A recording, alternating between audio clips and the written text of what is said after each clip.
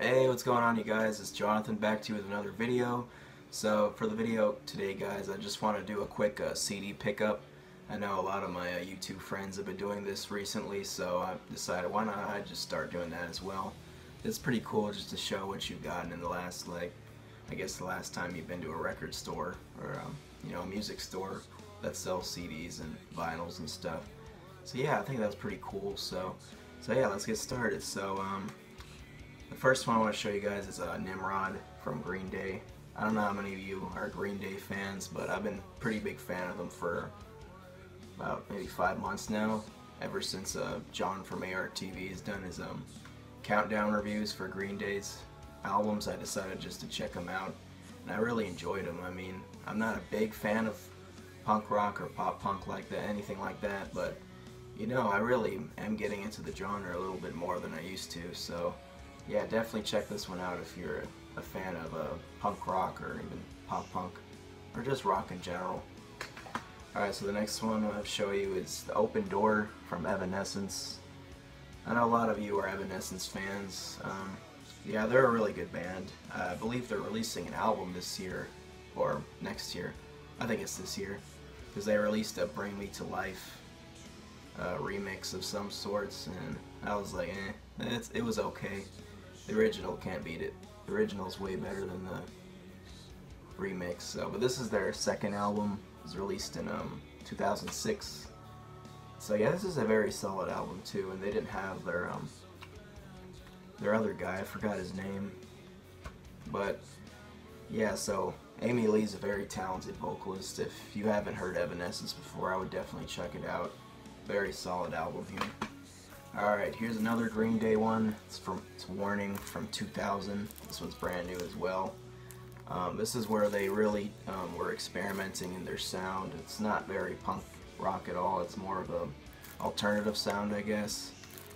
So I've heard very good things about this album, so I really wanted to check it out, so I'll definitely be giving this one a spin.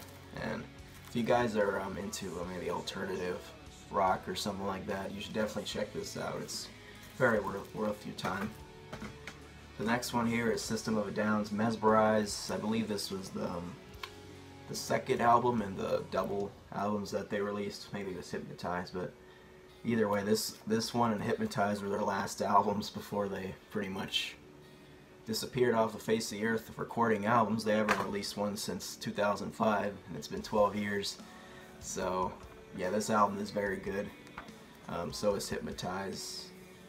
And so, yeah, definitely, if you're into rock and metal and very, fast-paced guitars and stuff and harmonies, you'll definitely like this album a lot.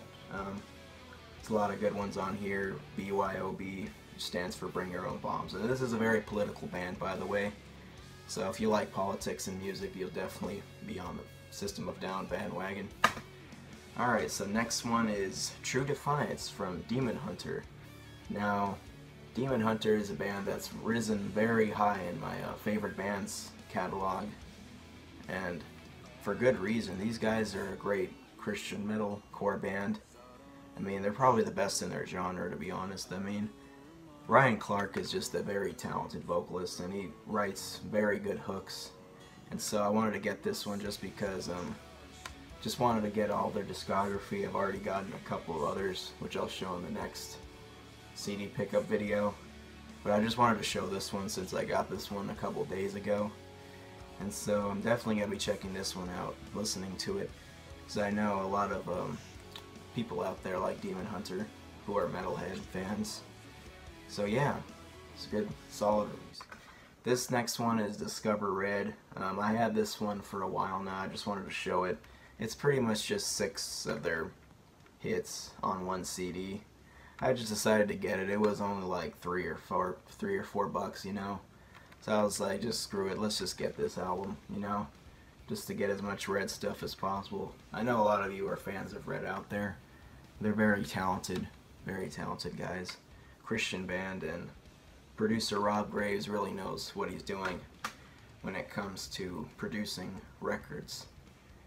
And so yeah, that's it pretty much for today. So thanks for watching, and leave a like on the video, subscribe, and share with your friends, and See you in the next one.